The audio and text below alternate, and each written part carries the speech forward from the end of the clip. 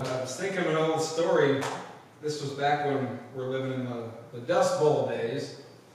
And all the pastors in this small town and all the farmers got together to pray for rain because it was so bad out there. And they pray, and it starts to rain.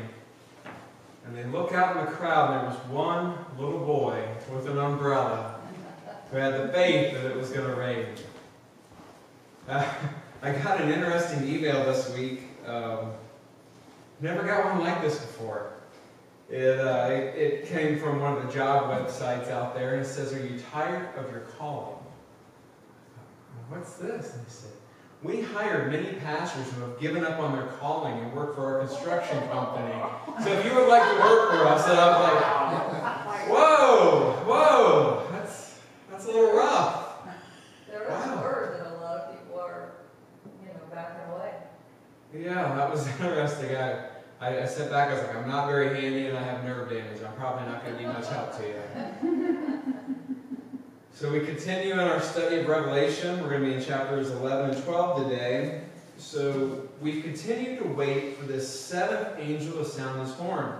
God sent his judgments down on the unbelieving people, but they refuse to repent. They hold even more tightly to their sins. Up to this point, trees, the seas, the moon, the stars, the sun, they've all been damaged. God sent for 5 months a type of locust to torment those who have resisted God's love and forgiveness. So now things are kind of picking up a little bit. It's not so much somebody's coming up and blowing a horn and this happens and this happens. Now we're going to see a lot more action starting to happen. So we're in Revelation chapter 11. I was given a reed like a measuring rod and was told, "Go and measure the temple of God and the altar with its worshippers. But exclude the outer court, do not measure it, because it has been given to the Gentiles.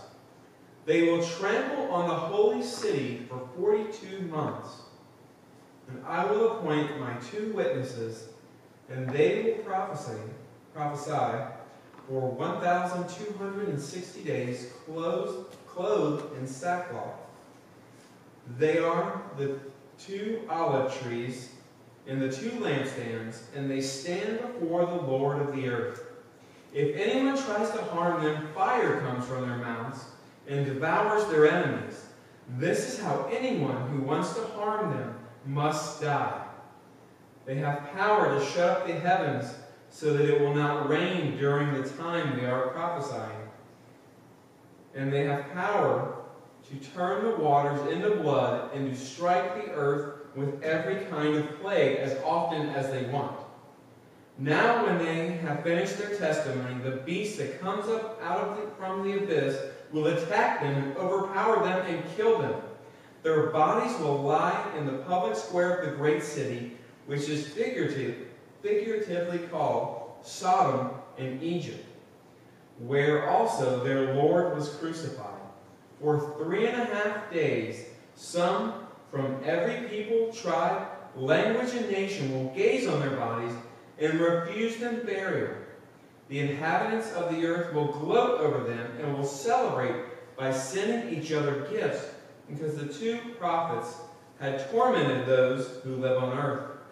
But after 3.5 days, the breath of life from God entered them, and they stood on their feet, and terror struck those who saw them. Then they heard a loud voice from heaven saying to them, "Come up here." And they went up to heaven in a cloud while their enemies looked on. At that very hour there was a severe earthquake, and 1/10 of the city collapsed. 7,000 people were killed in the earthquake, and the survivors were terrified and gave glory to the God of heaven. The second woe is past, the third woe is coming soon. The 7th angel sounded his trumpet, and there were loud voices in heaven which said, "The kingdom of the world has become the kingdom of our Lord and of his Messiah, and he will reign forever and ever." And the 24 elders which were seated on their thrones before God, fell on their faces and worshipped God, saying, "We give thanks to you, Lord God Almighty, the one who is and the one who was, because you have taken your great power and have begun to reign.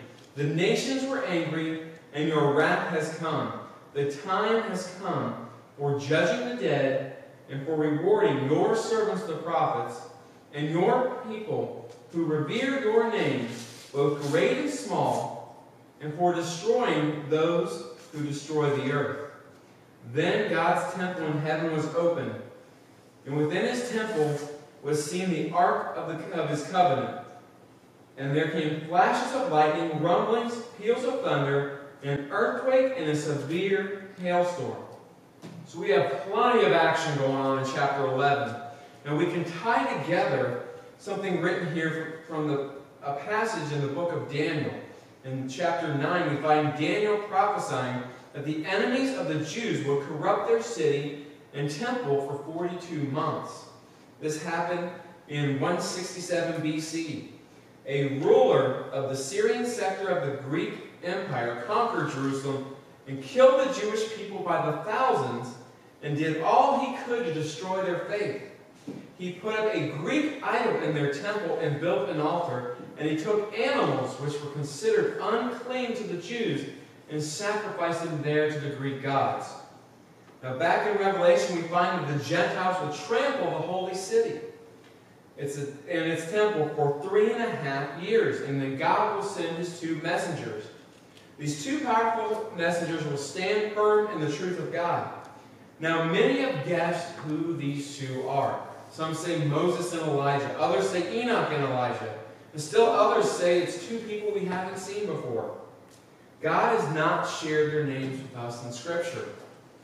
These 2 will not be harmed, at least at first. It says in verse 5, if anyone tries to harm them, fire comes from their mouths and devours their enemies. This is how anyone who wants to harm them must die. They have the power to shut up the heavens so that it will not rain during the time they are prophesying, and they have power to turn waters into blood and strike the earth with every kind of plague as often as they want. So they've been given some serious power. And you know that the unbelieving people hated them. They don't want to hear it. They don't want to be convicted of their sins. They want to do what they've continued to do, sin, sin, and sin.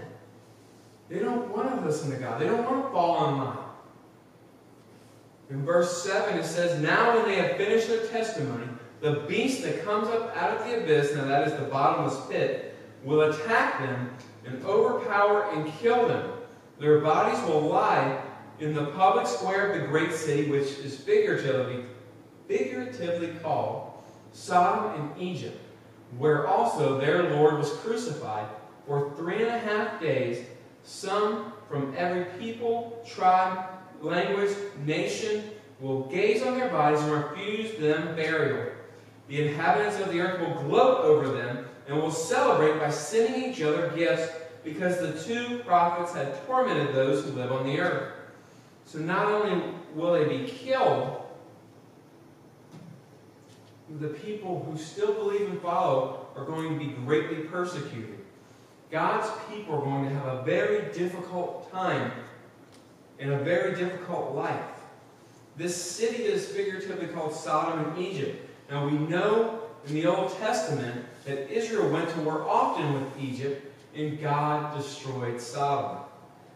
The demonic influence in this world will greatly increase as the people turn their backs on God. They become so evil that they celebrate these prophets being killed, and they give each other gifts. They gloat over them because now those who tormented them are gone. They didn't want to hear it. They were happy that they were killed. But after 3.5 days, God will bring them back. They will stand on their feet, and the people will be scared. Then they heard a loud voice from heaven saying, come up here. And they went up to heaven in a cloud while their enemies looked on. Can you imagine seeing and hearing God call someone up to heaven and still not believing? Can you imagine how hard the hearts of the people must have been at this point? It doesn't matter what God does to them. They don't want to hear it. They refuse it. In their pride, they're going to resist him, and he's just going to go away. But he's not going to go away. And after they went up into heaven, the very hour there was a severe earthquake, and a tenth of the city collapsed.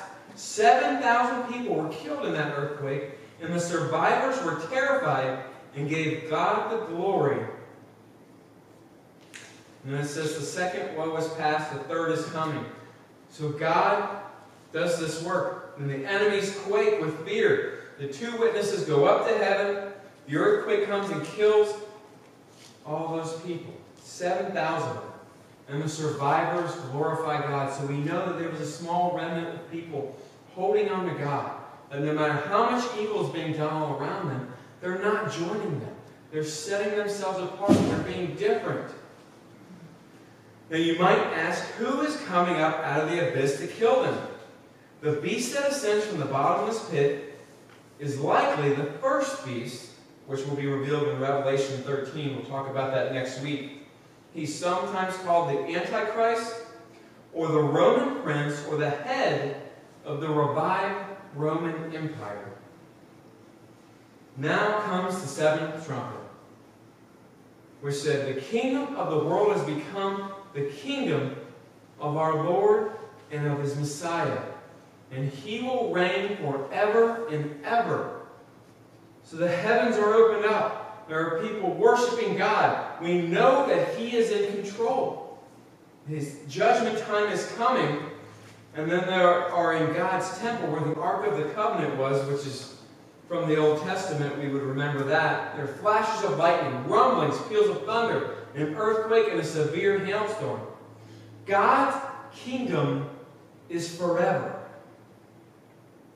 Our Lord and our Messiah, God the Father, they will all reign forever. Then the elders fall down and worship. God's temple opens up. Any rulers of darkness who oppose him, God will rule each and every single one. He gives his rewards and he gives his punishments. Now nobody can contest these, as we'll see shortly. Let's jump into chapter 12.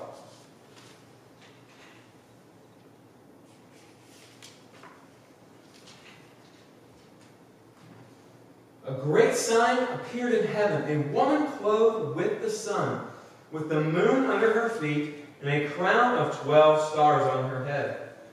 She was pregnant and cried out in pain as she was about to give birth. Then another sign appeared in heaven, an enormous red dragon with 7 heads and 10 horns and 7 crowns on its head. A tail swept a third of the stars out of the sky and flung them down to the earth. The dragon stood in front of the woman who was about to give birth, so that it might devour her child the moment he was born. She gave birth to a son, a male child, who will rule all nations with an iron scepter. And her child was snatched up to God and to his throne. The woman fled into the wilderness to a place prepared for her by God, where she might be taken care of for 1,260 days. Then war broke out in heaven. Michael and his angels fought against the dragon, and the dragon and his angels fought back. But he was not strong enough, and they lost their place in heaven. The great dragon was hurled down, that ancient serpent called the devil, or Satan, who leads the whole world astray. He was hurled to the earth, and his angels with him. Then I heard a loud voice in heaven say, "Now have come the salvation and the power and the kingdom of our God, and the authority of his Messiah. For the accuser of our brothers and sisters, who accuses them before our God day and night, has been hurled down. They triumphed over him by the blood of the Lamb and by the word of their testimony. They did not love their lives so much as to shrink from death. Therefore rejoice, you heavens, and you who dwell in them. But woe to the earth and the sea, because the devil has gone down to you. He is filled with fury because he knows his time is short. When the dragon saw that he had been hurled to the earth, he pursued the woman who had given birth to the male child. The woman was given the 2 wings of a great eagle, so that she might fly to a place prepared for her in the wilderness, where she would be taken care of for a times and a half a time, out of the serpent's reach. Then from his mouth the serpent spewed water like a river to overtake the woman and sweep her away with the torrent. But the earth helped the woman by opening its mouth and swallowing the river that the dragon had spewed out of his mouth. And the dragon was enraged at the woman and went off to wage war against the rest of her offspring, those who keep God's commands and hold fast their testimony about Jesus. So who is the woman and who is the child? The woman is Israel, and the child is Jesus, who is the Messiah. Who opposes her? The dragon, who is identified as Satan. He opposes the woman, but God is one step ahead of all Satan's attempts to kill or capture her. Now, Satan cannot stop the Christ or Israel. Michael and his angels fight against Satan and his angels, and what happened? Satan and his angels lose. Satan is hurled down to the earth with his angels. He can try all he wants, but God will always win. In heaven, this is cried out, "Now hath come the salvation and the power and the kingdom of our God and the authority of his Messiah. For the accuser of our brothers and sisters who accuses them before God day and night has been hurled down. They triumphed over him by the blood of the Lamb and by the word of their testimony. They did not love their lives so much as to shrink from death. Therefore rejoice, you heavens, and you who dwell in them. But woe to the earth and the sea, because the devil has gone down to you. He is filled with fury because he knows that his time is short." See, God knows the devil. He knows his tricks, he knows his schemes, and he's not going to let him win. And then when Satan saw that he had been hurled down to earth, he pursues this woman. But God gives her wings like an eagle to fly away, and Satan spews out this water like a river to capture her. But God opens up the earth and drains all that water down in there. The dragon is so enraged at the woman, he went off to wage war against the rest of her offspring, those who keep God's commands and hold fast their testimony about Jesus. So he fails to capture the woman, and he turns his sights to who is left, the followers of Jesus Christ, the faithful. See, God will always overcome the devil. There should be no doubt about that in our minds. He tried to take the throne. He tried to attack heaven, and God just threw him out. He had no chance of success. The God who created heaven and earth is still more than powerful enough to defeat each and every single one of his enemies. Jesus was attacked in so many ways on earth, but still accomplished what God had for him to do. He was tempted by the devil himself, and yet he still lived that sinless life. He took the pain of the cross, and he died for the sins of everyone. He was the perfect sacrifice, and he rose from the grave on the third day, defeating death, saving all who would follow him from God's wrath to come. Now we see how God treats his enemies. We also know that God saves his people and he avenges them. Now each and every one of us has to choose that side. You know, do we want to be those bitter, angry people? Or do we want to be saved and protected by God? See, Satan, he comes down here and he's constantly nitpicking every little sin everybody's ever committed. And he's going before God and accusing each and every single one of us. Well, what about this person? They did this, they did that.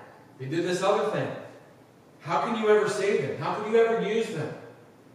You know, it reminds me of Job, where Satan goes there and he's determined to destroy Job, but he's not allowed to kill him. But Job held on. Satan is going to do everything he can to trick, divide, break, discourage, distract the people down here on earth. And the longer I'm down here, the more I feel like there's so many people blinded to the truth. There was some talk yesterday around my workplace where people were talking about, were there ever really giants? And then somebody stopped and said, well, Shane believes there were giants. And he said, well, I don't believe the Bible. And I was like, well, this scientist here, well, I don't believe him either. So that was a fruitless discussion. But people are so blinded that they don't even examine whether the Bible is true or not. They just dismiss it and act like it's a book of myths. I'm going to live my life the way I want to live it. And they think that they're in control. But they're not in control. There are simple things that we get to do in life that, sure, we have a little bit of control here or there, but we don't have all the power and the authority that God has, that Jesus has. God just says the word and it's done. When He created the universe and the earth, He told the stars where to go, and they went there. He told the land to come up, and it came up. He told the sun to go in the sky, the moon to go in the sky, and it happened. It doesn't say, well, then God molded it all in His hand, and it took a little while, and He had to do this or do that. He just says it, and it happens. We live down here in this fallen world, and there's more and more people becoming like these hard-hearted people we're reading about in Revelation. I heard the story of two men this week that have come to know through working with them a little bit. And one of them, turns out he has a 15-year-old son he's never seen because something this woman did to him. And then another one who has a son, he's like, I'm not talking to her. She cheated on me. I won't ever go around that kid. Their hearts are very hard. You can imagine that this is how these people were. At my workplace this week, on Thursday, it was a little bit slow. We're standing where we prep the food and by the oven, and there's all these windows. And there's a gas station next to us.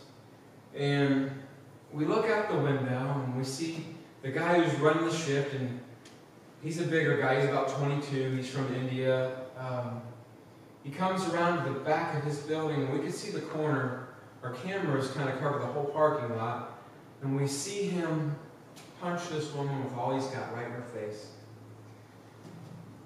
And she's crying. And one of my managers goes out to check on her, see if she's okay. She doesn't want to talk about it. She said, I'm sorry you saw that, I'm sorry this happened. She just keeps apologizing. Because in India, she later told us that women are viewed as property. That no matter what that man does, she's always in the wrong. And so she goes back in the store, and we don't hear anything, but we can see him walking around, and he's obviously pretty wound up. So my manager keeps trying to give her water or anything, try to comfort her a little bit. And eventually she comes out there, and obviously it was very, very hot Thursday. She comes behind the dumpster, and my manager sits out there and says, this is America, it's not okay here. You have rights. And she starts to talk to her about all this stuff, and this woman who was afraid to speak to her takes a cigarette from her.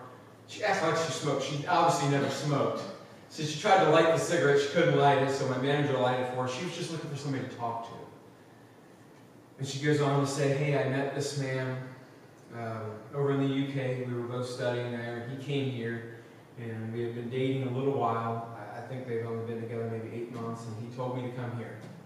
So she got like a visa to come here, and she said he was really nice over there, but here he just beat her up all the time. And he's a big, big guy. So she's been hiding for like an hour talking with her. He comes over and asks if she's hiding in our store. We say no. And then he goes out there, takes her phone, says, I've got immigration on the phone, you're going to be taken away. Shatters her phone, goes to hit her. My manager, who's pregnant, steps in between them. And then somebody else comes running out of the store to attack the guy. And before you know it, we had to call the police. This happened on our property at that point. And this woman refused to press charges, but we were able to do something because we had it on camera and it happened on our property. Can you imagine how hard-hearted someone would be to go and do that? Not only did after he did, he tried to kiss her and act like it was all okay, you know. Obviously it wasn't. That's the type of thing I think of when I think about how hard-hearted these people are. And then some of the people in the store reacted in different ways. Some were very compassionate towards her, and some said she probably deserved it. And I just thought to myself, maybe we are a lot closer to the end than I thought. That people are that hard-hearted that when a woman is punched by a man much bigger than her, that she deserves it. That's okay. One of them even said to me, it's not my job to save anyone. And usually what I say when somebody says it at work, I just say, well, it is mine. They don't care much to hear that. But it just reminded me of, even though these people are crazy hard-hearted, there's people like that living in our world today.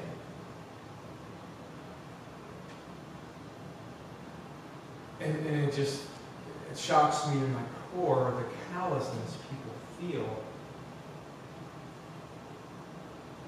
towards people who are obviously being mistreated. It's not my job. It's not my problem. They just turn a blind eye to it. That is why God has called us to be the salt and the light of the earth, to be so different. In order to keep our hearts tender and soft. Now it's hard because we see all these things and it hurts. Because we care. But don't let all that hurt and that pain cause you to grow hard-hearted. Because we see what God's going to do to those people. We know that God is going to judge them. And no matter what their excuse is, God is not going to listen to them. It'll come down to, did you repent? Did you follow my Son? Did you accept Him as Savior? Or did you just try to figure it out on your own? And because you were mistreated at some point in your life, you used that to reason why you lived your life the way you lived it. Selfishly, pridefully, and you didn't care about anybody. I've seen Jesus take some of the hardest of hard criminals and make them an entirely different people. And use them in ways that only God could create.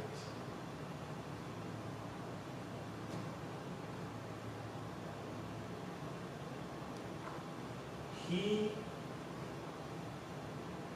still does that today, and He did it all the way back with the Apostle Paul. And think about all the things we read through Acts and through all the epistles. You know, Paul started off coming after the church. He wanted those people killed. He wanted them brought before the Sanhedrin and punished. And yet God used them.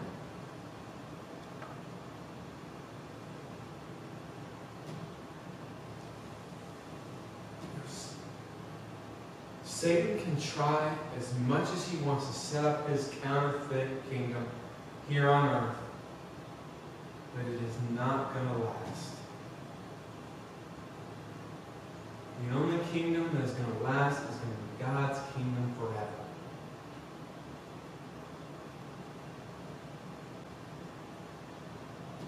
Jesus came down here and he took our punishment. He was humiliated for all these people, all of his enemies, Romans, Jews, Sadducees, Pharisees, and who knows who else was there. And he died willingly. Willingly. Those of you who have read the Chronicles of Narnia, Aslan the lion, he is the one that symbolizes Jesus. And he goes and he dies for them.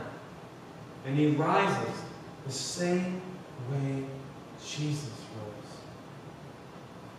And the devil may think he won that day when Jesus died on that cross. But 3 days later, he rose from that grave. There was no doubt of the power, of the authority that he had. He humbled himself. I mean, think about that. He brought people back to life. He healed the blind. He healed the lepers, both Jew and Gentile. He did all these miraculous things, and he humbled himself to take that beating. You know it was within his power to heal himself, to come off that cross, and to just live his life. But that's not what he did. He was obedient unto death. He didn't do it for his glory. He did it so that we could all be saved. Now, when we accept him as Lord, meaning Master, and we follow him, we do that for all the days of our lives, not just when we feel like it. You know, there's that song, Jesus Take the Wheel. Jesus is in charge. And so there's a lot of people trying to take the wheel back. They're sitting in the back seat and saying, hey, you missed our turn, and trying to grab the wheel and take over. We do that all the time in our lives. We need to surrender it and leave it there. You say, I trust you. I believe in you. You created the whole world. You created me, my eyes. You knew how I would look. You knew how I would talk. You know everything there is to know. Why would I think I could do it myself? You can't. You can't, because we've all sinned. Whether we knew it or not. I mean, some of us have become so numb to things that, you know, we commit the same sins and we forget that we've even done it. There are so many people entangled in things like pornography, prostitution, drugs, and alcohol. They've been doing it so long that it doesn't even feel wrong anymore. But God can heal us from that. He can make our hearts new and restore that feeling. I can remember after I got saved, I'd say for almost the first 7 years, I felt, every time I prayed, I just cried because I felt so guilty. I caused him to die. And I'd sinned so many times, and I wasn't aware of it before I gave my life to him.